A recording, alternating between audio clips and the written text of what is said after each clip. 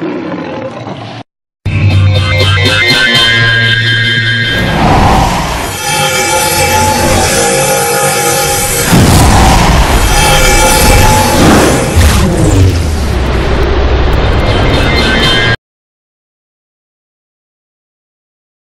class is called, Can You Not Only Believe, but Can You See the Spirit of Yah?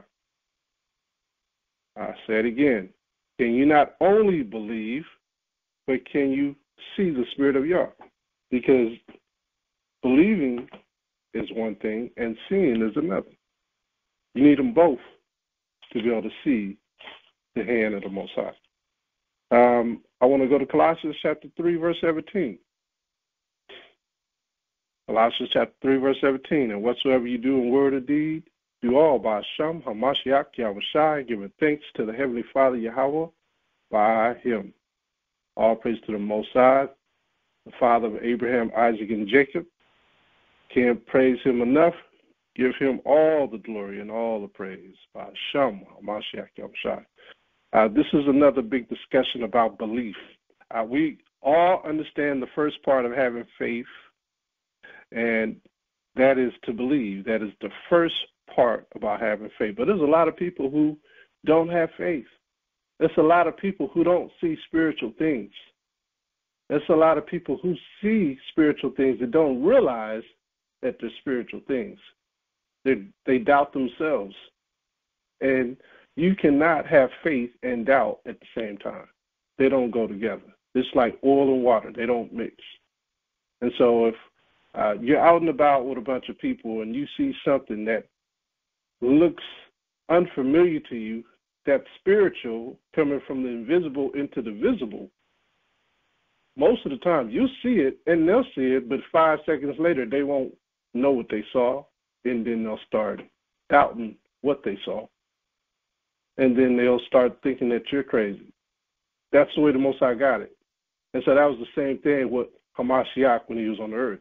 The miracles that He did, people saw and later forgot. Just that quick. People saw the things and forgot. People saw the things and convinced themselves to not believe what they saw. And so that's why you have to understand that belief comes first. You have to have the belief before you can see spiritual things, or else you won't see them at all, even though you see them. Let's go to Wisdom of Solomon. Wisdom of Solomon, chapter 1, verse 13. Wisdom of Solomon, chapter 1, verse 13. For the Most High made not death, neither hath He pleasure in the destruction of the living. Who made death? Man made death.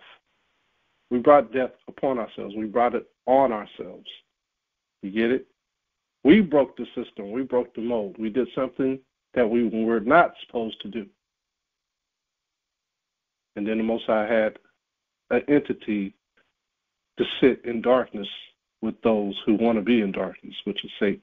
For the Most High made not death, neither hath He pleasure in the destruction of the living. For He created all things, that they might have their being, and their generations of the world were healthful. And there is no poison of destruction in them, nor the kingdom of death upon the earth. The kingdom of death really shouldn't be on the earth. Adam and Eve, they broke the mold. They broke the system by doing something that angels would never do. Angels are not disobedient. Man is disobedient. Man brought disobedience within the world. Okay? For righteousness is immortal. For ungodly men with their works and words called it to them.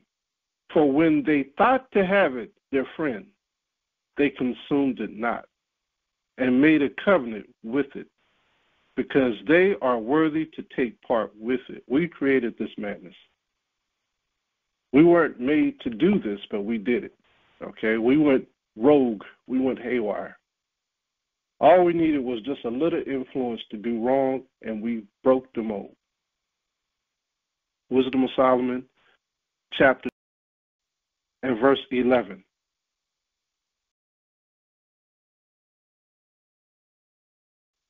For whoso despiseth wisdom and nurture, he is miserable, and their hope is vain, their labors unfruitful, and their works unprofitable. This is what happened. So Adam and Eve sinned in the garden, and they pulled death upon us. Wisdom of Solomon, chapter 1, verse 12. Seek not death in the era of your life, and pull not upon yourself destruction with the works of your hands. This is what Adam and Eve did. They pulled destruction upon themselves. So this is where we are today. When you pull destruction on yourself, you can't see properly out. And this is why a lot of our people cannot see today, because all they know is destruction. All they know is pain and error and suffering. And this is why following the light gives us understanding of the Spirit. I want to go to Hebrews chapter 11. Hebrews chapter 11. Hebrews chapter 11, verse 1. Hebrews chapter 11, verse 1. Now faith is the substance of things hoped for, the evidence of things not seen. All right, so did Adam and Eve have faith? This thing started after the garden. Did they have faith? For them to be disobedient, did they really have faith? You know what I mean? This thing really started after the Garden of Eden. We had to earn our way back to the Father by what? By believing in the Father. Now, Proverbs chapter 30, verse 5. The conversation throughout the Bible is about faith. Every time an angel visited one of the Most High's people, it was regarding faith. The more faith we have, we should be more obedient. Proverbs 30, verse 5. Every word of the Most High is pure. He is a shield unto them that put their trust in him. All right? This is one of the problems today. A lot of our brothers and sisters doubt the Bible. They doubt the scriptures. Some people don't believe Paul's writings. Some people don't believe Timothy's writings. Some people don't even believe in Yahweh Shai. Some people don't even believe that Moses pulled out his arm out of his cloak and his hand was leprous as snow. And he put his arm back in his cloak and it was its natural color, which was probably brown or dark black. Some people don't believe any of this stuff. Okay? And they heap itching ears to them. And then they believe things of unbelief. Proverbs 30 and 5. Every word of the Most High is pure. He is a shield to them that put their trust in him. This is what we have to master. We have to understand that every word is pure. No matter where we go, we have to master this part. Let's go to Revelation chapter 22. I'm just setting the foundation. Revelation chapter 22. Revelation 22, verse 18. And if we had read Proverbs 30 and 6, it says the same thing as this. Revelation 22 and 18. For I testify unto every man that heareth the words of the prophecy of this book. If any man shall add unto these things, the Most High shall add unto him the plagues that are written in this book. See that?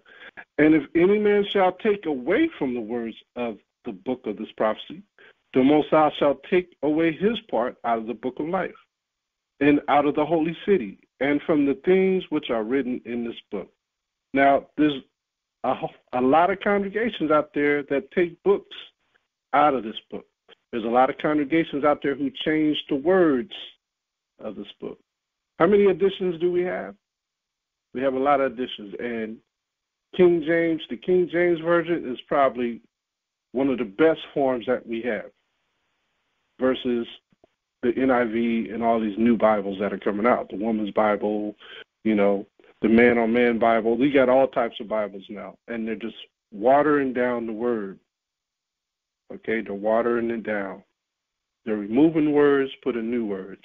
They're changing even the commandments. I don't know if y'all know that. They're even changing the commandments. So they're bringing doubt into a lot of our brothers and sisters' minds. But the Most High created all things, right? All things. We have to understand that all this stuff was for a reason, right? We have to search for the truth. That's what the Father told us in the beginning. So we must believe that the covenants that he left us, like the new covenant and the old covenant, right? The old covenant, the new covenant. But the new covenant, some brothers take out the book of Acts. Acts is a part of the new covenant. The book of Hebrews is part of the new covenant. Some brothers take out the book of Hebrews. Don't ask me why they do it. Lack of belief. Romans 3:3. For what if some did not believe? Shall their unbelief make the faith of the Most High without effect? The Most High forbid. Yea, let the Most High be true, but every man a liar, as it is written, that thou mightest be justified in thy sayings, and mightest overcome when thou art judged. The whole purpose of us being in the truth is to overcome wickedness. Overcome wickedness and to be obedient in the law, statutes, and commandments. That is the whole duty of mankind. I'll put it to you this way. That is the whole duty of man. So now we're going to go through the scriptures and see how can we see and how can we hear. We know that the Most High created all things. He created the storms. I mean, how many people you know can see that the Most High created these things? The Most High created all things. He created animals. I mean, in the book of Baruch, he talks about, let's go to the book of Baruch real quick. Let's look at some of the things that he created, right? Because what we're about to read is what is actually in Genesis. It's just more in depth. Genesis chapter 1. Baruch chapter 6. These are things that people can see. These are the things that they can see with their eyes. And this should be enough to let them know that the Most High created it from the beginning. Baruch chapter 6, verse 60. For sun, moon, and stars, people can see the sun, they can see the moon, they can see the stars, being bright. Why is it bright? So you can see it. And sent to do their offices are obedient. And we're supposed to keep track of the what? The new moon, to know when the new month comes in. These are things that we can see with our eyes. 61. In like manner, the lightning, when it breaketh forth, is easy to be seen. We can see the lightning. And after the same manner, the wind bloweth in every country. People still don't know who created these things. When you watch the news, they don't even give the Most High praise for the storms and the winds on the Weather Channel. They say Mother Nature. And they always talk about it like it's bringing destruction. How about saying the Most High is replenishing the earth again for the next season? Why not talk good about the Father? Verse 62, and when the Most High commanded the clouds to go over the whole world, they do as they are bidden. We can see the clouds. We can see them moving. Verse 63, and the fire is sent from above to consume hills and woods, doeth as it is commanded. We saw it about 4 or 5 years ago when the hills of California was catching on fire. Then we saw it on the East Coast where the hills over there was catching on fire. So who did that? The Most High did it. But these are like unto them neither in show nor power. People don't even understand why it happened. They take it for granted. Everything the Most High does, these people, these heathen, our people in the Gentile state of mind, take it for granted. Verse 64, wherefore it is neither to be supposed nor said that they are gods, Mother Nature. That's another form of another God. Seeing they are able neither to judge causes, nor to do good unto men, nor therefore that they are no gods from them not. For they can neither curse nor bless kings. The Most High does all these things. Neither can they show signs in the heavens among the heathen, nor shine as the sun, nor give light as the moon. The beasts are better than they, for they can get under a covert and help themselves. The beasts even rejoice when it rains. I hear the birds. I went outside walking in the rain this morning. The birds were out there chirping. They were happy, playing in the rain. Remember, the Most High created not death. To be spiritual, to believe, is to see spiritual things. But man can't even understand that.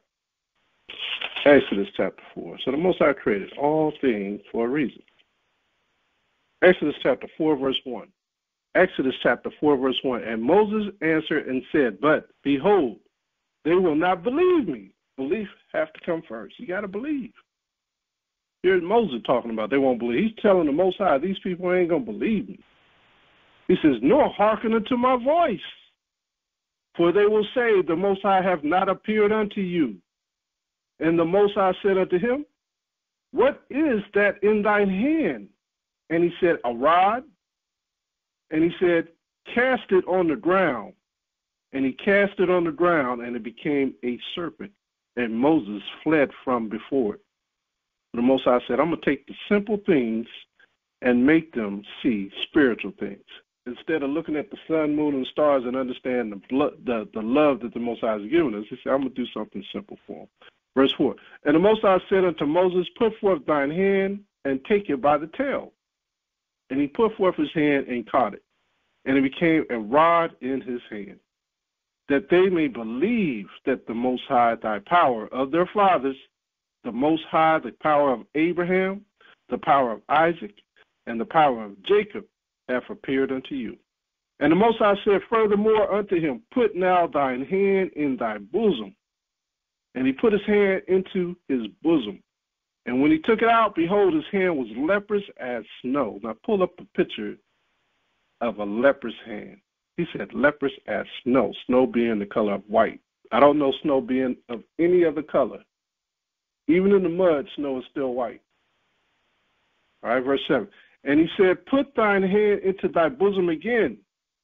And he put his hand into his bosom again and plucked it out of his bosom. And behold, it was turned again as his other flesh. His other flesh was a dark skin because he looked like an Egyptian. And it shall come to pass, if they will not believe thee, neither hearken to the voice of the first sign, that they will believe the voice of the latter sign. And it shall come to pass, if they will not believe also these two signs, neither hearken unto thy voice, that thou shalt take of the water of the river and pour it upon the dry land, and the water which thou takest out of the river shall become blood upon the dry land. So here's all these signs that the Most High is showing the children of Israel so they can see. So they can see what? So they can see spiritual things. With all that, the children of Israel still, to this day, are known for being bickering, backbiting Israelites that were in the wilderness. After seeing all these miracles, here we are thousands of years later, and we know the attitudes of the Israelites from the wilderness, being hard-headed. But here the Most High is having this talk with Moses, and he's sending them into the midst of Israel, into Egypt, showing not only the children of Israel, but also the power of the Most High before Pharaoh, and showing that the power of Israel is stronger than the power of Egypt. Let's go to Hebrews chapter 3. Hebrews chapter 3, verse 15. That reads, whilst it is said, today if ye will hear his voice, harden not your hearts, as in the provocation. For some, when they had heard, did provoke. Howbeit, not all that came out of Egypt by Moses. But with whom was he grieved 40 years? All these people was grieving Moses, giving them problems because of their unbelief. Was it not with them that had sinned, whose carcasses fell in the wilderness? And to whom swore he that should not enter into his rest, but to them that believed not? So we see that they could not enter in because of unbelief. All those miracles he did, they didn't believe. Isn't that amazing? Also, we see that they were privileged to see these things, right, of the Spirit without truly believing. A lot of our people were able to escape. A lot of them didn't truly believe. They saw the 10 plagues right before their eyes, and for a lot of them, all they had to do was follow the few that believed in Egypt to save their lives. That's all they had to do, just follow the few. Like when they was putting blood on the front door, the angel of death would pass over. A lot of people just follow the instructions. You know, people get scared when things are going down. When COVID happened, people was locked in their houses. I have never seen it in my lifetime where I could get on the freeway, there ain't nobody else on the freeway. People was following suit. They were doing the same thing everybody else was doing. Fear. Many people were saved because they was listening, stay at home, wear a mask, you know, stay away from people that are coughing. A lot of people were spared during this big epidemic. But many of them really didn't believe the plagues or what was going on. Some people were still going out there, no mask on, people was coughing on them. They was catching the cough and dying. People was dying over a cough. So just like the children of Israel, they were in fear of the Most High for the heat of the moment. The heat of the moment, man. But they wasn't in the truth for the long haul. Okay, when they walked through the Red Sea, that was a temporary belief for the heat of the moment. In the wilderness, with all the miracles, many people did not believe. They didn't believe Moses throwing the branch into the poisonous water for them to drink later. They didn't truly believe that. They were just happy to drink the water, even though they saw the great miracles. Let's go to Deuteronomy chapter 29. It's going to be the same way again this time. The Most High had serious mercy for the children of Israel leaving Egypt. He wanted to show his power. But the people did just like Adam and Eve. They brought death upon themselves. Deuteronomy chapter 29, that's why we got to be very careful when the next big epidemic comes or pandemic, and stay in the scriptures. Be obedient. We got to be obedient. Deuteronomy chapter 29, verse 4. Deuteronomy chapter 29, verse 4. Yet the Most High hath not given you a heart to perceive, and eyes to see, and ears to hear unto this day. So a lot of our people are still following the heathen. Yet the Most High have not given you a heart to perceive, and eyes to see, and ears to hear unto this day. And I have led you 40 years in the wilderness. Your clothes are not waxing old upon you, and thy shoe is not waxing old upon thy foot. In other words, the Stacey Adams, the Nikes, never wore out. They had shoes that did not wear out. The Lane Bryant clothes never wore out. This was a sign that if they saw this, they couldn't understand or believe that they didn't believe at all. And this is why they perished in the wilderness. That was a sign for their shoes not to wear out. That was a sign for the clothes not to wear out. That should have told them, the Most High ain't going to let you wear out. All you got to do is be obedient. I ain't going to let you wear out. I'm going to take care of you. Hebrews chapter 3. Let's go there again. Imagine that. Imagine your shoes never wearing out. Most of us throw away our shoes because of the soles they wear out. But imagine your shoes never wearing out. And they was walking over rocks and thorns and everything, man. You know. Hebrews. Let's go to Hebrews chapter 3, verse 17. And it reads, but with whom was he grieved 40 years? Who's that? Moses was grieved. Was it not with them that had sinned, whose carcasses fell in the wilderness? And to whom swore he that they should not enter into his rest, but to them that believed not? So we see that they could not enter in because of unbelief. They couldn't enter into the land of milk and honey because of unbelief. Romans 14 and verse 23. Romans 14:23. And he that doubteth is damned if he eat. I'll read that again. And he that doubteth, he that is an unbeliever, he that doubteth is damned if he eat, because he eateth not of faith. For whatsoever is not of faith is sin. This ain't talking about eating a pork sandwich. This ain't talking about eating a shrimp sandwich. Okay? Saying I got faith. It's not what it's talking about. This ain't got nothing to do with food. So what is he talking about eating? Is it food? No. It is the word that is food. The word of the Most High is food. Look at Romans chapter 14 and verse 17. Romans chapter 14, verse 17. For the kingdom of the Most High is not meat and drink, but righteousness and peace and joy in the Holy Spirit. So what is food? What is he talking about, eat and drink? It's not talking about tangible food. This is talking about something spiritual. Let's read on, verse 18. For he that in these things serveth Ha Ma Shayach is acceptable to the Most High and approved of men. Let us therefore follow after the things which make for peace, and things wherewith one may edify another. What makes for peace? Keeping his commandments. How do we edify brothers and sisters? By edifying them through the law, statutes, and commandments. It's the only way we can edify them. So the things that we are supposed to eat and drink is not food in itself. We have law, statutes, and commandments. We have a dietary law. So why would you eat something that's not pertaining to obedience? Let's see what he's talking about. It's metaphoric, but it's also a similitude. So let's go to Ezekiel chapter 3. Ezekiel chapter 3, verse 3.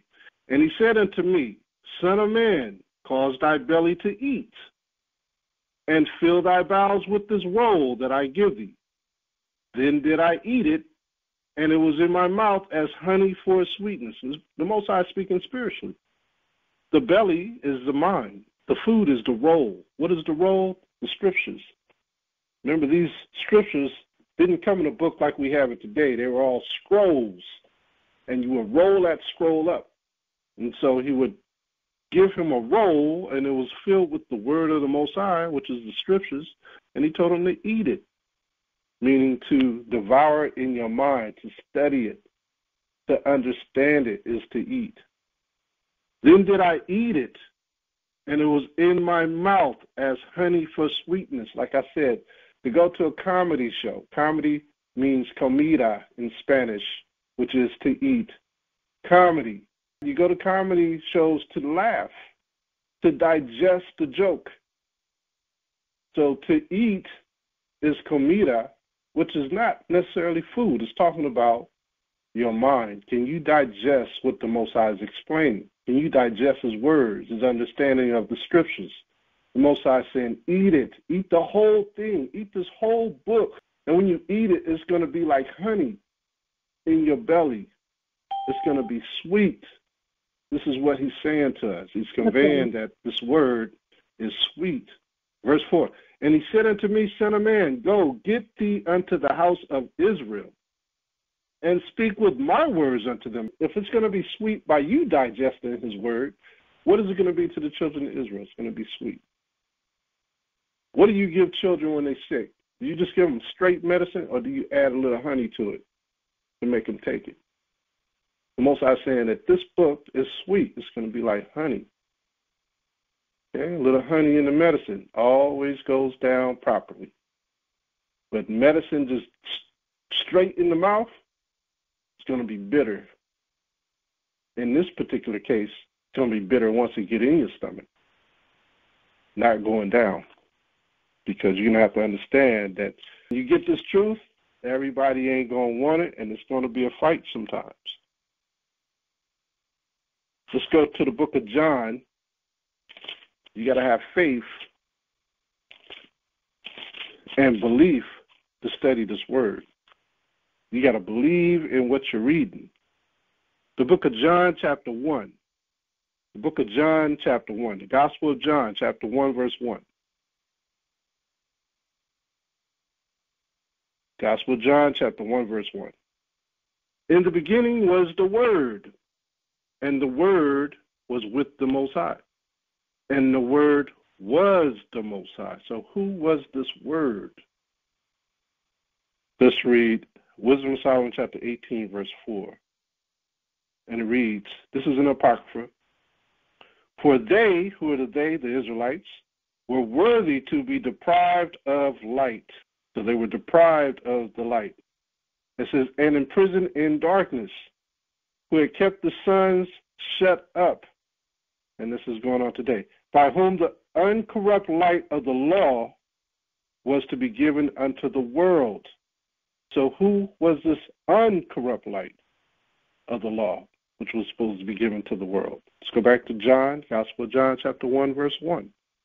This is the uncorrupt word that was supposed to be given to the world.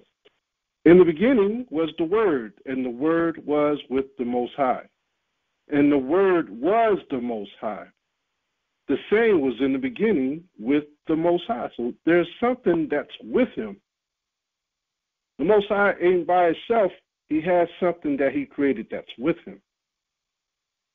All things were made by him, and without him was not anything made that was made. So the Most High had spoken a word, and this word formed a what?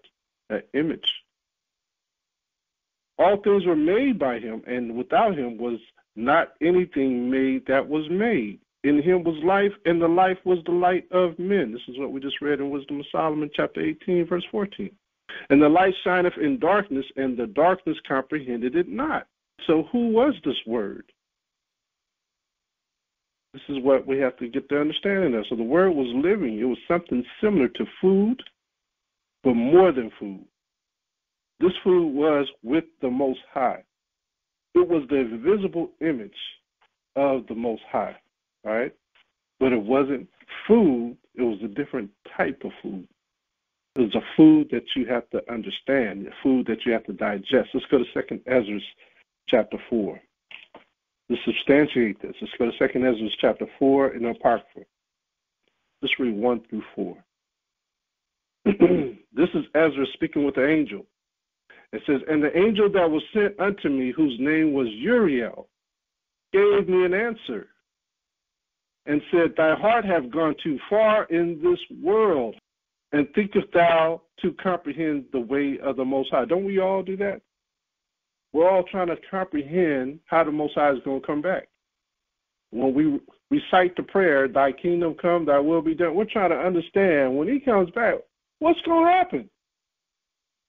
How he's going to do it? When is he coming back? And this is what Ezra is doing. Verse 3, then said I, yea, my power. And he answered me and said, I am sent to show thee 3 ways, and to set forth 3 similitudes before thee, whereof if thou canst declare me one, I will show you also the way that thou desirest to see. Because Ezra was trying to see what was going to happen. He's trying to see what? Spiritual things. And I shall show thee from whence the wicked heart cometh. Even he still had a wicked heart. Because when you think you're something, you're really nothing to the Most High. We have to abase ourselves being in this truth. So because Ezra's desire to understand and see prophecy, he had to believe, or the angel was not going to waste his time showing him things to come. That was the first thing. He had to believe.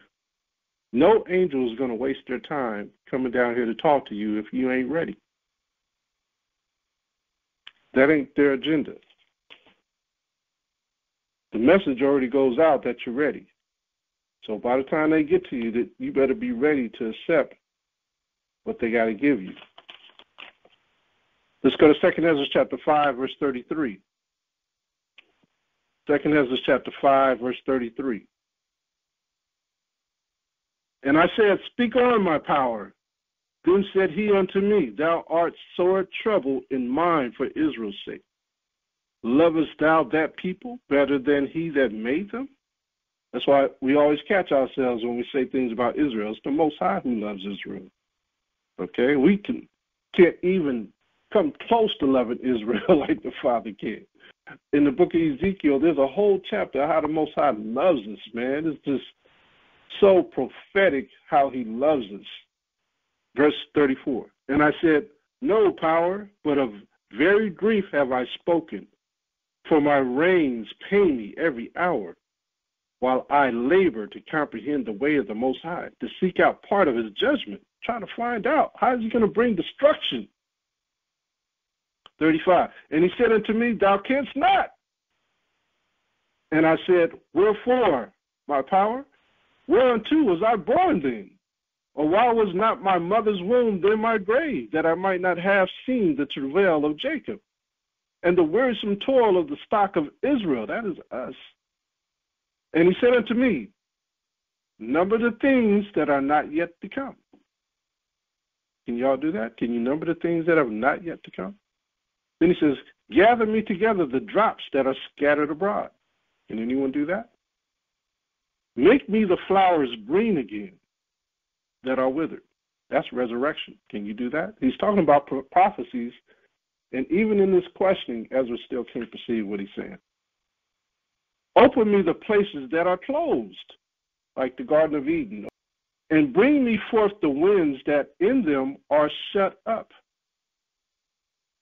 Show me the image of a voice, and then I will declare to thee the thing that thou laborest to know. See that? So when he says, show me the image of a voice, do you know the image of the voice of the Most High is Yahawashi? That's the image of a voice. He is the Word. Look at Hebrews chapter 11. But Ezra couldn't even understand what he was talking about. He's talking about a future prophecy when he says, show me the image of a voice. He said, this is going to be a mystery. Ain't nobody going to figure this out. The Most High is going to send his Son on earth. Hebrews chapter 11, verse 3. Hebrews chapter 11, verse 3. Through faith, we understand that the worlds were framed by the word of the Most High. Framed by the word of, or created by the word of the Most High. See that? Through faith. So that things which are seen were not made of things which do appear. So Yahawashi was framed, and then Yahawashi framed the world on the word of the Most High, which was Yahawashi. Let's go back to 2 Ezra chapter 5, verse 37. Open me the places that are closed, and bring me forth the winds that in them are shut up. Show me the image of a voice, and then I will declare to thee the thing that thou laborest to know. Let's drop down to verse 40. Then said he unto me, like as thou canst do none of these things that I have spoken of, even so canst thou not find out my judgment, or in the end, the love that I have promised unto my people. What love did he show upon us? He sent the image of a voice. Quiet is kept, which was Yahawashi. Let's go back to John chapter 1. Gospel of John chapter 1, verse 1. John chapter 1, verse 1. In the beginning was the Word, and the Word was with the Most High. And the Word was the Most High. He was the image of a voice. Let's drop down to verse 14. And the Word was made flesh, the image of a voice, and dwelt among us. And we beheld his glory, the glory as of the only begotten of the Father, full of grace and truth. Most High is great. Let's go to Colossians chapter 1. The image of the voice was the word of the Most High, which was Yahawashi. Colossians chapter 1. So can we all see that? Can we all see Yahawashi? Some did. We could see him through the scriptures. Colossians chapter 1, verse 15. Colossians chapter 1, verse 15. Who is the image of the invisible power, the firstborn of every creature.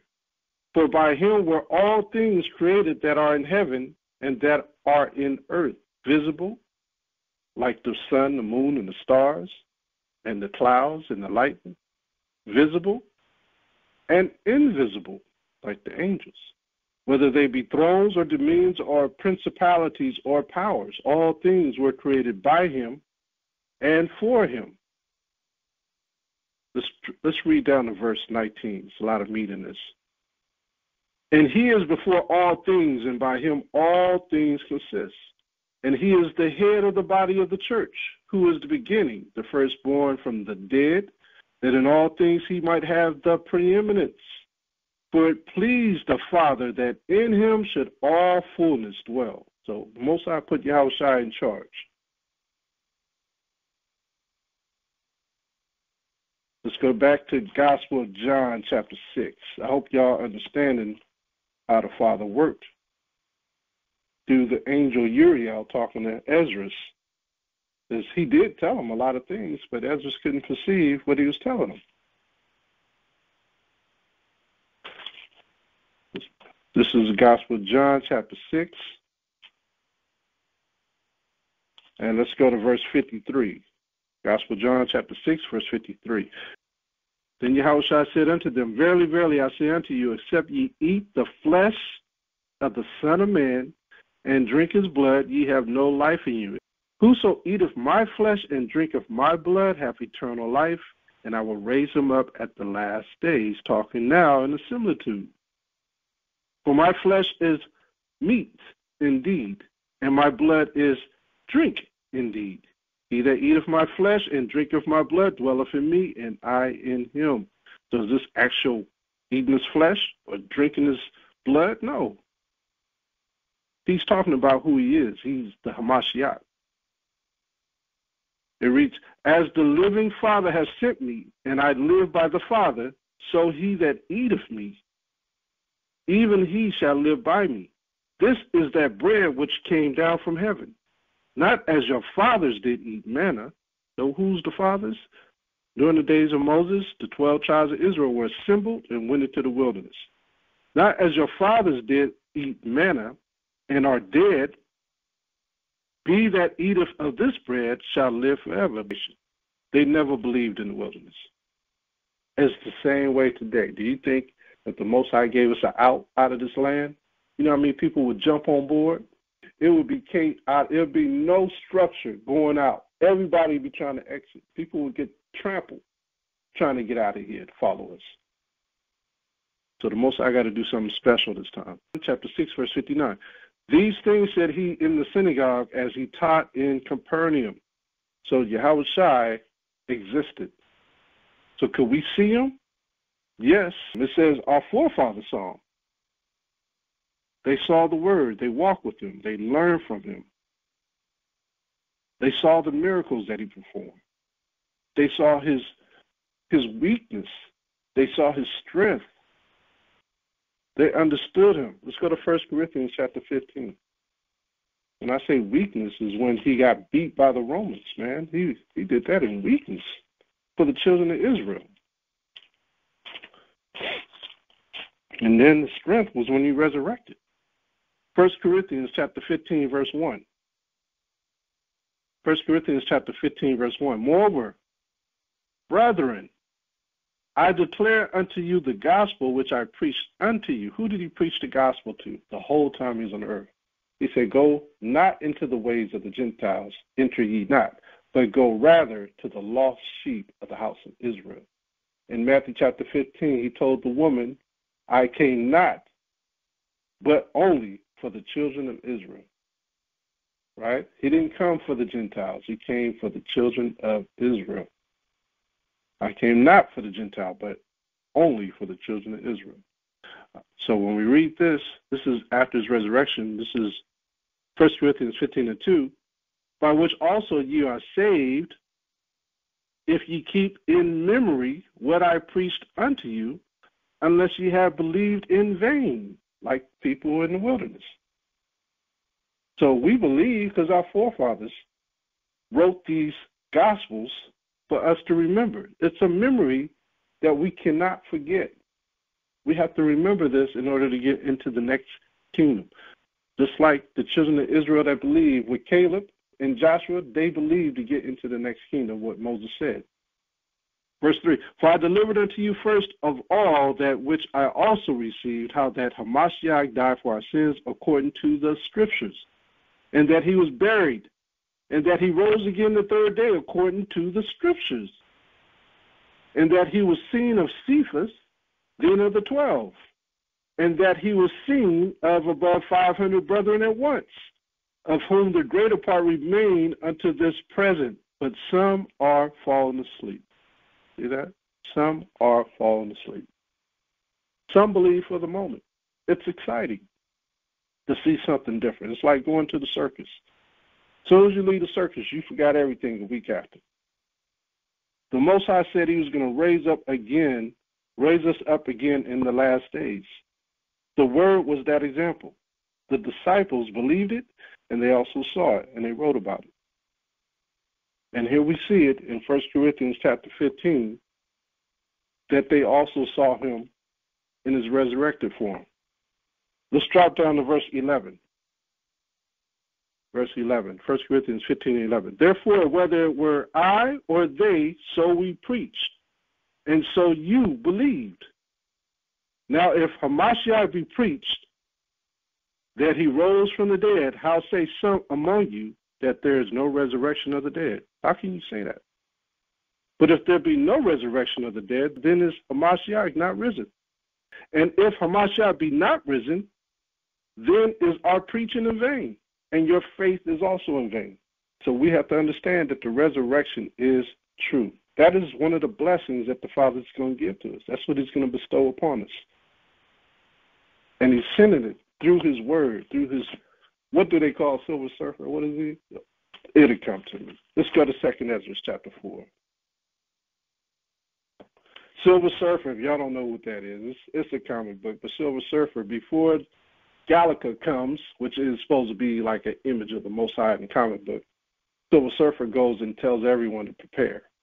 That's what Yahushua is. Yahushua came to tell us to prepare for the next life, to prepare for resurrection, to prepare for the kingdom to come. Numbers 14:11. I want to take it back to how the Most High dealt with Moses about seeing things and believing. Numbers 14:11. And the Most High said unto Moses, how long will this people provoke me? And how long will it be they believe me?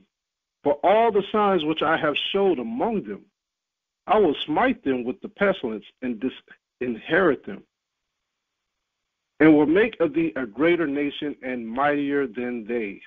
The Most High could do that. He's going to take Moses and make a greater nation just out of Moses. He was so tired of the children of Israel. And Moses said unto the Most High, then the Egyptians shall hear it, for thou broughtest up this people in thy might from among them. The Egyptians would be talking smack if the Most High just wiped us out in the wilderness. Verse 14, and they will tell it to the inhabitants of this land, for they have heard that thou, the Most High, art among this people, that thou, the Most High, art seen face to face, and that thy cloud standeth over them, and that thou goest before them by daytime in a pillar of a cloud, and in a pillar of fire by night. Most High showed them all these miracles, and they still didn't believe. Now, if thou shalt kill all this people as one man, then the nations which have heard the fame of thee will speak, saying, because the Most High was not able to bring this people into the land which he swore unto them, therefore he has slain them in the wilderness. Little did the Egyptians know, if the Most High destroyed the children of Israel, he would destroy the whole world. If he destroyed the children of Israel, I'll say it again, the whole world wouldn't exist. The moon will fall out the sky, the sun will fall out the sky, stars, everything that the children of Israel destroyed. That's why we're still here. That's why the 12 tribes are still. That's why I don't understand why the pastors don't talk about us. 12 tribes of Israel.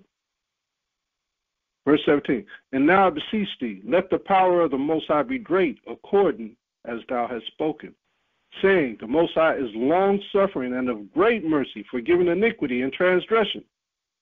and by no means clearing the guilty, visiting the iniquity of the fathers upon the children unto the third and fourth generation. Pardon, I beseech thee, the iniquity of this people according unto the greatness of thy mercy, and as thou hast forgiven this people from Egypt, even unto now. And the Most High said, I have pardoned according to thy word. So the Most High can pardon us. But as truly as I live, all the earth shall be filled with the glory of the Most High, because all those men which have seen my glory and my miracles which I did in Egypt and in the wilderness, and have tempted me now these 10 times, have not hearkened to my voice. Surely they shall not see the land which I swore unto their fathers, neither shall any of them that provoked me see it. We'll stop at 24. But my servant Caleb, because he had another spirit with him, and have followed me fully, him will I bring into the land whereinto he went, and his seed shall possess it. The spirit that Caleb hath is a spirit that we have to have, coming out of this kingdom. We have to have a different spirit. And as you can see, being in the truth, our spirit is different than anybody else. Nobody else has a spirit like an Israelite once we're in the truth. So the Most High is going to come and redeem us from this land once again. So as in the times of Moses, same things stand today. Through his Holy Spirit that was on Ha Ma Shayach, who visited us with that same spirit. What spirit? The spirit in Numbers chapter 24, verse 18. This is the spirit Ha Ma Shayach came. This is why we have to understand, we ain't going to be here too much longer. What spirit? Look at verse 18. He came with the spirit of long-suffering. He came with the spirit of great mercy for Jacob. He came with remissions of sins and repentance of sins for us to repent, but still by no means clearing the guilty who sinned. All right? If you sin willfully, that guiltiness is not going to be cleared. Here you know the truth, but you're still sinning. The Most High is not going to clear it. If you're supposed to be a believer, you ain't supposed to sin. So you're not going to be cleared of that guiltiness. That's why he says in Revelation chapter 22, this is why he say this. Revelation 22 and 11. He that is unjust, let him be unjust still. And he which is filthy, let him be filthy still. And he that is righteous, let him be righteous still. And he that is holy, let him be holy still. And behold, I come quickly, and my reward is with me, to give every man according to his work shall be. That's why he said that. He will not acquit the wicked, especially when they're doing things willfully. Let them be guilty still. That's why we have to repent, change our ways. Everyone has opportunity to repent and change. Change meaning keep the law, statutes, and commandments, not according to the way that Muslims and Christians do. They change, they repent, and then they go right back into wickedness over and over again. The book of John let's go to Gospel of John chapter 1, verse 29. Gospel of John chapter 1, verse 29. And it reads, the next day, John seeth Yahushua coming unto him, and saith, behold, the Lamb of the Most High, which take away the sin of the world. So John the Baptist saw Yahushua, which was his cousin. This is he of whom I said, after me cometh a man which is preferred before me, for he was before me. John the Baptist wasn't by himself. He had slews of students that were around him. I don't know why when they show it on TV, he always by himself. He had people following him. There was a lot of people that were repenting through John the Baptist. He was preparing the way. They'll never tell you how many people changed. It's just like when Yahushua, they said to keep the name of Yahushua out the mouth, and people scattered. Where all those people go? There's a lot of people had the name of the Ha Ma Shayach in their mouth and knew he existed. Peter was quiet when Paul came to visit him. He didn't even go out of his house for months in fear.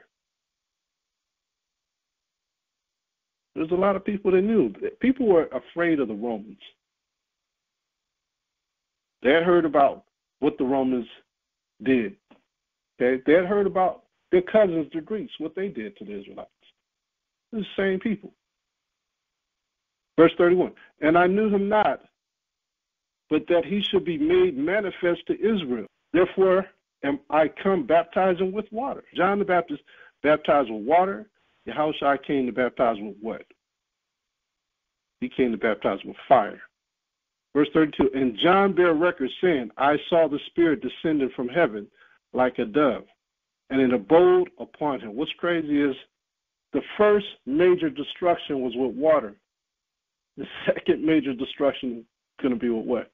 Fire. So this is a similitude to what's coming. It's a prelude to what's coming to destroy the earth. Fire. Verse 33, and I knew him not, but he that sent me to baptize with water, the same said unto me, upon whom thou shalt see the Spirit descending and remaining on him, the same is he which baptized with the Holy Spirit.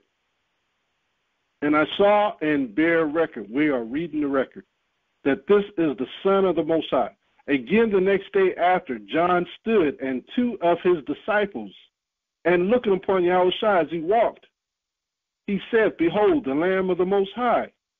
And the two disciples heard him speak, and they followed Yahushua. Then Yahushua turned and saw them follow it, and said unto them, what you seek after? They said unto him, Rabbi, which is to say, being interpreted, Master, Ha Ma Shayach, where dwellest thou? He saith unto them, come and see. They came and saw where he dwelt, and abode with him that day, for it was about the 10th hour. One of the two which heard John speak and followed him was Andrew, Simon Peter's brother. He first findeth his own brother Simon, and saith unto him, we have found the Messiah, Ha Ma Shayach. See that? So was he called the Christ? In Jerusalem, he was called the Ha Ma Shayach. We have found the Messiah, which is being interpreted in what? Interpreted in what? In the Greek, the Christ. But he is the Ha Ma Shayach. And we are Ha Ma Shayachim. Go to Matthew chapter 16. So they knew. How they know? By the Spirit. You got to be in the Spirit for this resurrection. Get out of here. You got to be in the Spirit. You got to be in the Spirit to see. Matthew chapter 16, verse 13. When Yahushua came into the coast of Caesarea Philippi, he asked his disciples, saying, whom do men say that I, the Son of Man, am? And they said, some say that thou art John the Baptist, because John the Baptist has got his head cut off, right? Some Elias, and others Jeremiah, or one of the prophets. He said unto them, but whom say ye that I am? He didn't disagree with what they said. He said, because he could be either one of them, just like us today. We don't know who's who. Remember Elijah and Elisha. Elisha asked for how many portions of Elijah's spirit? He asked for 2 portions of his spirit. So he would have the spirit of Elijah on him, right? But it's the Spirit of the Most High. You get it? A lot of us have these spirits too. Same thing with brothers who have profound spirit, right? The other brothers that are up under them kind of get this way. Like Paul, he said, follow me as I follow Ha Ma Shayach. A lot of brothers had the spirit of Paul on them. The Most High will dwell with us if we're being obedient and sincere about teaching. In the sports world, you have Michael Jordan, you have Ron Harper, or Kobe Bryant. You take on the form of an individual because the successful rate of getting things done, okay? And we see it in many other forms, right? Verse 16, and Simon Peter answered and said, thou art Ha Ma Shayach, the Son of the living power. And Yahushua answered and said unto him, blessed art thou, Simon Bar-Jonah, for flesh and blood hath not revealed it unto thee, but my Father which is in heaven. So how can we see? The Father has to reveal it. How do we know what's what? The Father has to reveal it. There's no other way to get the understanding unless the Father reveals it to you, because you are diligently searching for that. Let's go to Amos. Amos chapter 3. All praise to the Most High for us going through the scriptures today. It's always good to go through the scriptures on the Shabbat. Our weeks are hectic. And nobody is talking about the scriptures when we're out and about most of the time. Amos chapter 3, verse 7. Wait for y'all to get there. Amos chapter 3, verse 7. And it reads, surely the Most High will do nothing, but he revealeth his secret unto his servants, the prophets. So when Yahushua said that Simon knew who he was, and he said, you couldn't have known that unless the Father put that spirit on you. Ezra didn't even know the image of a voice. Right? He didn't know that was Ha Ma Shayach, but John the Baptist did. He saw him. He saw the dove ascending. Simon Peter did, but Ezra didn't. He didn't know who it was. Let's go to 2 Ezra chapter 2. And he never broke down, if you read that scripture, he never broke down who that image was. He explained a lot of things, the angel, to Ezra. But he didn't explain who the image of the voice was. 2 Ezra chapter 2, verse 42. Those are all riddles. Most High speaks in parts and sections. If you don't understand the parts and sections, you'll never understand it. I, Ezra, saw upon the Mount Zion a great people. Who is this people? The children of Israel, the multitude. It says, whom I could not number, and they all praised the Most High with songs. Who is this multitude? When we read Revelation chapter 7, verse 14, this is that multitude of the children of Israel. There's 144,000, that's the government, and then you have the multitude of the citizens, which is the children of Israel. Okay? That's the multitude. Verse 43, and in the midst of them there was a young man of high stature, taller than all the rest. And upon every one of their heads he set crowns, and was more exalted, which I marveled at greatly. Now, when we read the Gospels, does it mention that Yahushua was taller than the rest? Does it say anything of that nature? That Yahushua is taller than the rest? Gospel of John chapter 18, verse 3. I started 2, and it says, and Judas also, which betrayed him, knew the place, for Yahushua oftentimes resorted thither with his disciples. Judas then, having received a band of men and officers from the chief priests and Pharisees, cometh thither with lanterns and torches and weapons. Yahushua, therefore, knowing all things that should come upon him, went forth and said unto them, whom seek ye? Then answered him, Yahushua of Nazareth. Yahushua saith unto them, I am he. And Judas also, which betrayed him, stood with them. As soon then as he had said them, I am he, they went backward and fell to the ground. Then asked he them again, whom seek ye? And they said, Yahushua of Nazareth. There's nowhere in the scriptures where it says he was that tall. Why is he taller now? Okay, even in Isaiah 53, it don't say that he would be taller than everybody else.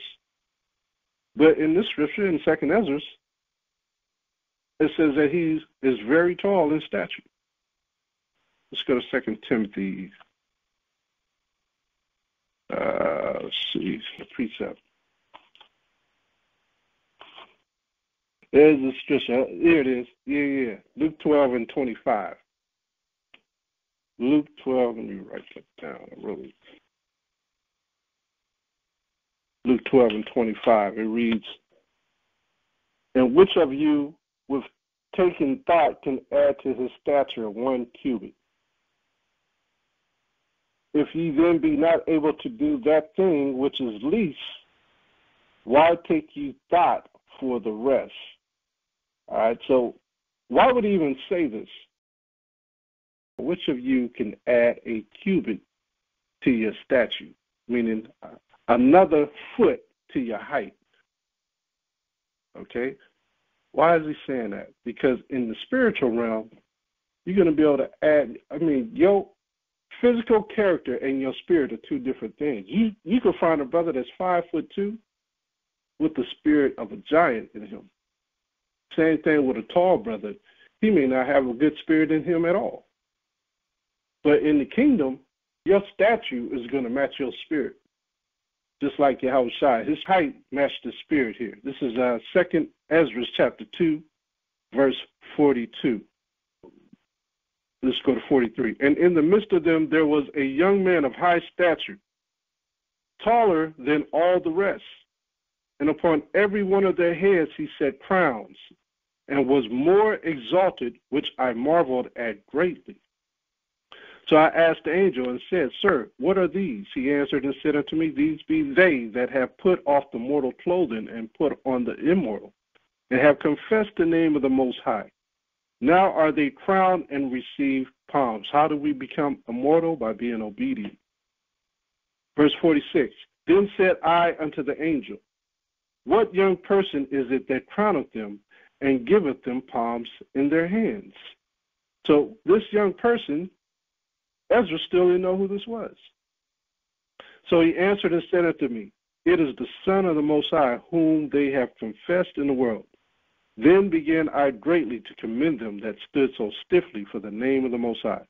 Then the angel said unto me, Go thy way and tell my people what manner of things and how great wonders of the Most High thy power thou hast seen. But he was that tall young man that was given the crown, and he's crowning those who stood so stiffly. But he saw Yahushua. He saw the image of the voice. And that's speaking of what's going to happen in the last days. Look at 2 Ezra chapter 1, verse 36. 2 Ezra chapter 1, verse 36. It says, They have seen no prophets. Who are these people who have seen no prophets? These are people today. We haven't seen Elijah or Ezra's, or we haven't seen none of those prophets. 1 Ezra chapter 1, verse 36. They have seen no prophets, yet they shall call their sins to remembrance and acknowledge them. How? By reading the scriptures, we figured out that we're the Israelites, and the Most High has been angry with us because we have not repented towards Israel and remembered his covenants. Verse 37. I take to witness the grace of the people to come, whose little ones rejoice in gladness. And though they have not seen me with bodily eyes, we have not seen the Most High with bodily eyes, we have not seen Yahushua, but we remember the memory of Yahushua through our forefathers' teaching in the scriptures. So we have not seen him with bodily eyes, yet in spirit they believe the thing that I say. So we believe. And now, brother, behold, what glory, and see the people that cometh from the east, unto whom I will give for leaders.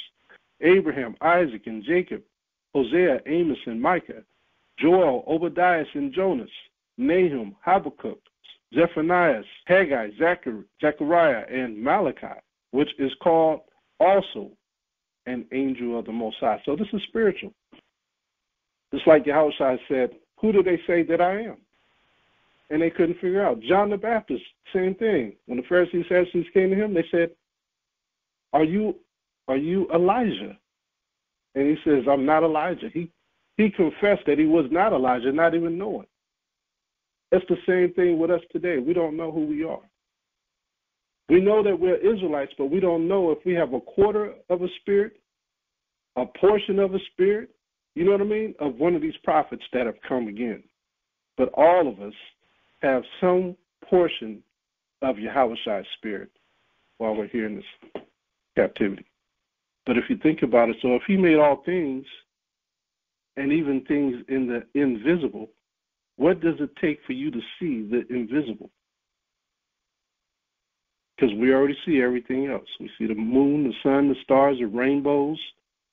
If we see all those things, what does it take for us to see in the invisible? That is another atomic level of faith besides seeing what you already see. Like I said, like the birds, the fish, things in the sea. There are some things you can only see with spiritual eyes and understand. Yahushua showed miracles. Moses had the opportunity to use miracles in the wilderness. But there's spiritual things that we have seen in this kingdom, in this captivity, that others cannot perceive. Let's go to 2 Kings chapter 6. And let's see a prophet open up the eyes of another prophet to see things that he could not see. 2 Kings chapter 6. 2 Kings chapter 6. This is why prayer is so important. 2 Kings chapter 6, verse 15. 2 Kings chapter 6, verse 15. And when the servant of the man of the Most High was risen early and gone forth, behold, and hosts compassed the city, both with horses and chariots. And his servant said unto him, Alas, my master, how shall we do?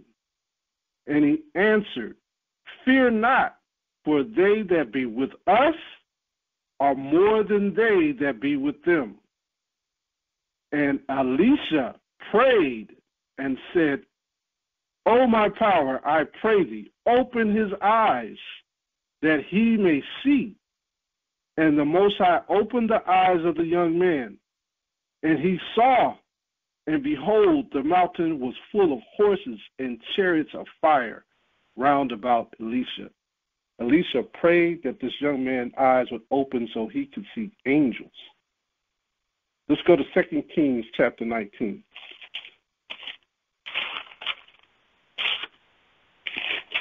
We can see spiritual things as long as we don't have unbelief. 2 Kings chapter 19, verse 32. Therefore thus saith the Most High concerning the king of Assyria, he shall not come into the city, nor shoot an arrow there, nor come before it with shield, nor cast a bank against it. By the way that he came, by the same shall he return, and shall not come into the city, saith the Most High. This is the Most High speaking. For I will defend this city to save it for mine own sake, and for my servant David's sake. And it came to pass that night that the angel of the Most High went out and smite in the camp of the Assyrians 185,000. And when they arose early in the morning, behold, they were all dead corpses. So Sennacherib, king of Assyria, departed and went and returned and dwelt at Nineveh. The Most High sent the angel, one angel, to wipe out the Assyrians. So whether you believe it or not, that's on you. But the Most High sent the angel to wipe them out. That's how you're going to do it in this kingdom. Let's go to another place in the New Testament. So we can have unbelief if we want to. Well, we ain't going to witness the fruits of the Spirit that the Father is showing us. We have fruits of the Spirit, but the Father also has fruits of the Spirit. And this fruits of the Spirit is for you to believe in Him so He can show you these things. Luke chapter 1, verse 5. Let's go to verse 5. There was in the days of Herod was an Edomite. There was in the days of Herod, the king of Judea, a certain priest named Zechariah of the course of Abia. Now, the course of Abia is the government of Israel. Okay, the course of Abia. So the Most High had circuits for all the priests. This is just a side note for y'all that want to know this. Don't, like I said, don't overlook things. The course of Abia was like so the priests had sections, right? Every priest had an order to do certain things. And there were 24 circuits. First Chronicle chapter 24, and maybe you should mark this so y'all never forget this. This is the circuits of the priest.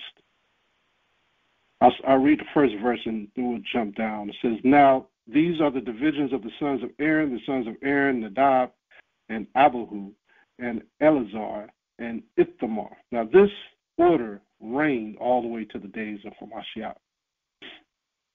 Let's jump over to verse 6.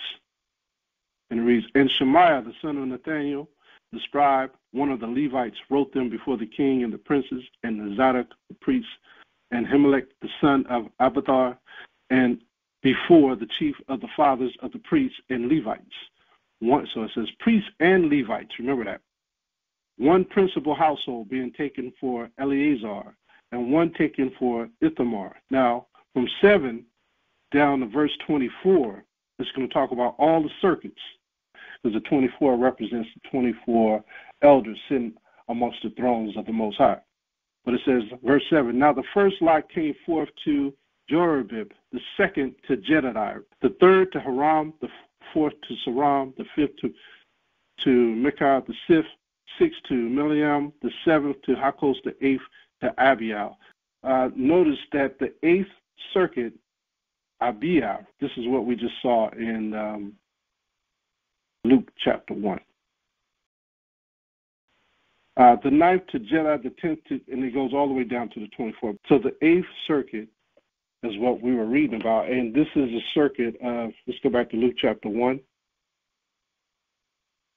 Luke chapter 1, as you can see in verse 5, it says the course of Abiel. That's the eighth circuit. You flip back over, look at the eighth circuit. It says Abiel, spelled different in verse 10. In 1 Chronicles chapter 24, verse 10, it's spelled a little different, but it's the same circuit. So in this circuit, these men had it was like it went in sequence. It rotated. And at this particular time, the eighth circuit had to light incense. That was one of them. Other circuits would do the sacrifices. Other circuits would do the readings. Other circuits would do the prayers. That's how the circuits work. I'll start in verse 5 again. There was in the days of Herod, the king of Judea, a certain priest named Zacharias of the course of Abiah, and his wife was of the daughters of Aaron, and her name was Elizabeth. And they were both righteous before the Most High, walking in the commandments and ordinances of the Most High, blameless. So they were obedient. And they had no child because that Elizabeth was barren, and they both were now well stricken in years. And it came to pass that while he executed the priest's office before the Most High in the order of his course, according to the customs of the priest's office, his lot was to burn incense when he went into the temple of the Most High. And the whole multitude of the people were praying without in the time of incense. And there appeared unto him an angel of the Most High, standing on the right side of the altar of the incense. So imagine that. Imagine you in the house or you in a temple and you lighting incense, and then an angel just popped up out of thin air. Why did the angel pop up? For one, he was obedient. And I said, did he believe? It shows right here, he believed, or the angel wouldn't have never came. Verse 12, and when Zechariah saw him, he was troubled, and fear fell upon him. This is normal. Fear will always fall on you when you see an angel. Whether they be 10 foot, I heard about the Miami incident. You never know. If y'all didn't hear about the Miami incident, talk to Brother Barzal. You never know if that's the government or if it's the Most High. Never know unless you're there. Verse 13, but the angel said unto him, fear not, Zacharias, for thy prayer is heard, and thy wife Elizabeth shall bear thee a son, and thou shalt call his name Yachanan. And thou shalt have joy and gladness, and many shall rejoice at his birth. For he shall be great in the sight of the Most High, and shall drink neither wine nor strong drink, and he shall be filled with the Holy Spirit, even from his mother's womb. And many of the children of Israel shall he turn to the Most High their power. So the Most High knows who he sent on the earth. Okay, so I'm going to have to go to my computer on the next verses because my Bible has lost these verses. I'm going to drop down. We're on verse 17. And he shall go before him in the spirit and power of Elias. So it's telling you right there, he has the power of what? Elijah. to turn the hearts of the fathers to the children. If you look at Malachi chapter 4, verse 5. Malachi chapter 4, verse 5. And it reads, Behold, I will send you Elijah the prophet before the coming of the great and dreadful day of the Most High. All right, see that? And he shall turn the heart of the fathers to the children, and the heart of the children to their fathers, lest I come and smite the earth with a curse. So what happened? That happened. Did the land get smite with a curse? Yes, it did. We were scattered to the four corners of the earth. The curse came.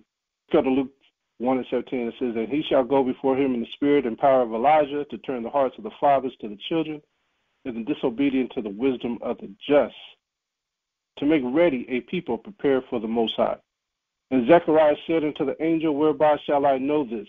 For I am an old man, and my wife well stricken in years. And the angel answering said unto him, I am Gabriel, that stand in the presence of the Most High, and am sent to speak unto thee, and to show thee these glad tidings.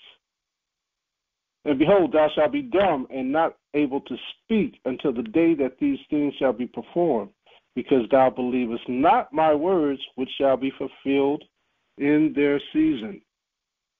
So what happened? It's a truth. You cannot argue with the angel when he comes. You just got to sit there and take it. And you could talk to him, but you can't sit there and say, no, that's not going to happen. This angel is not wasting his time coming to talk to you, right? He's coming here to drop a message on you. These angels ain't dealing with no unbelief. If you don't believe what the scriptures say, you might as well be damned, right? That's what the scriptures say. If you eat as the scripture said in Romans 14:23. That's why you must ask the Most High to help you when you pray with unbelief. Help you with unbelief. Whatever your problem is and not trying to believe wholly, ask him for help on that. Let's go to 1 Corinthians. You think Ezekiel had that feeling when he saw the angels coming down? In Ezekiel chapter 1, he saw chariots coming down.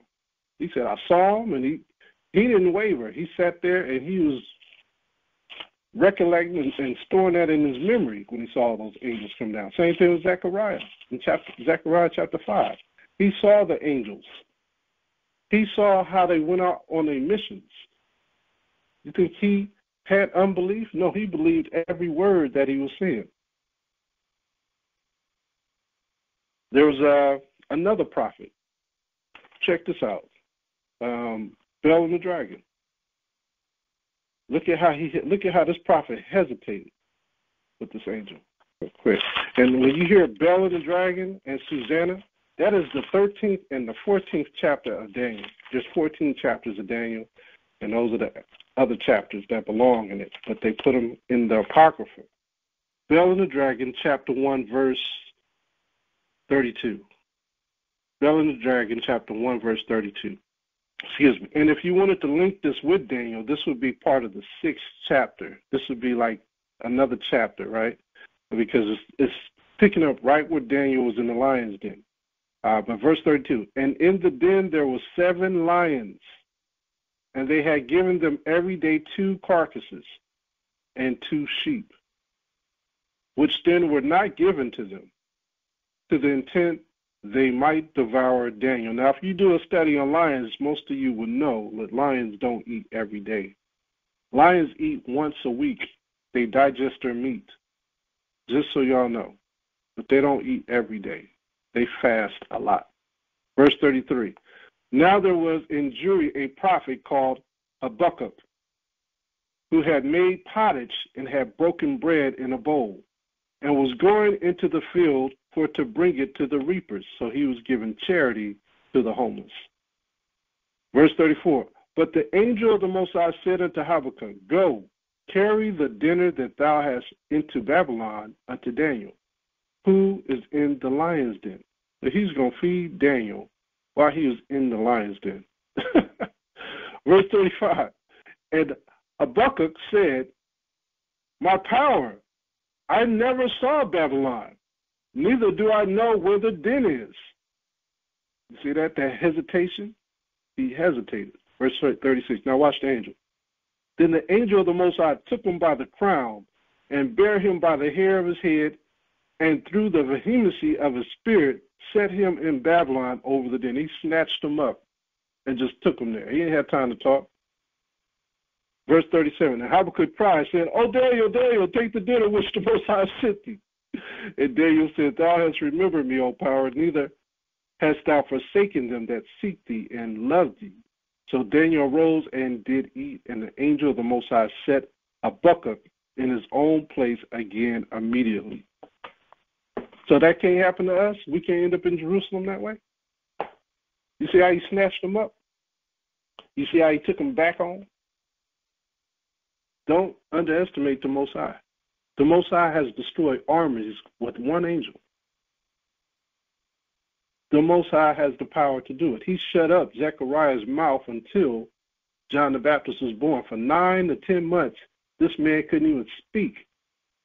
Power of the tongue. For 10 months. But then he could speak again. Never underestimate the Most High's power. He created all things. All things. So the things that we see in the spiritual, it's because of your belief. If you witness things that no one else is seeing, it's because of your belief. Okay, so we see things all the time being in the spirit. Just like we're going to see Yahushua once again. Just like Job said, when I awake, I shall see my Savior. Even Job knew he was going to see Ha Ma Shayach. He knew more than Ezra knew. He knew he would see his Maker again, which was Yahushua. The Most High gave him the power to create. All praises. So all praises. I'm going to end class with that. Actually, let me go to one more chapter. Let me go to 1 Corinthians chapter 9. This is a good, humbling chapter.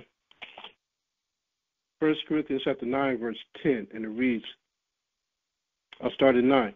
For it is written in the law of Moses, Thou shalt not muzzle the mouth of the ox that treadeth out the corn. Doth the Most High take care for oxen? We are likened to oxen. Verse 10. Or saith he it altogether for our sakes? For our sakes, no doubt, this is written. This was written for us. That he that ploweth should plow in hope, and that he that thresheth in hope should be partaker of the hope. If we have sown unto you spiritual things, is it a great thing if we shall reap your carnal things? Yeah, we're going to witness things that are part of the curse while we're in the spirit here in this earth. Like I said, we're dealing with curses all the time in this land. You know, I went to AAA just the other day. I paid for the service. I've been paying for that service for over 20 years.